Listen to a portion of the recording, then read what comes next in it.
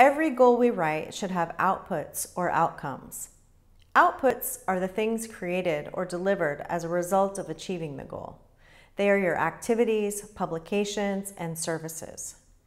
Outcomes describe the impact of achieving the goal or the change you expect to see.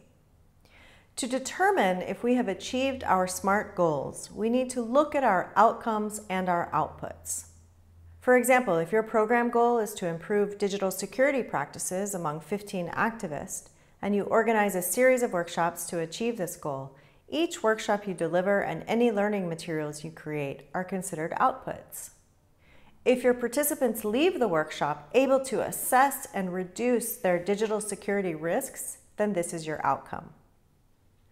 You should always identify expected outputs and outcomes after you set your SMART goals.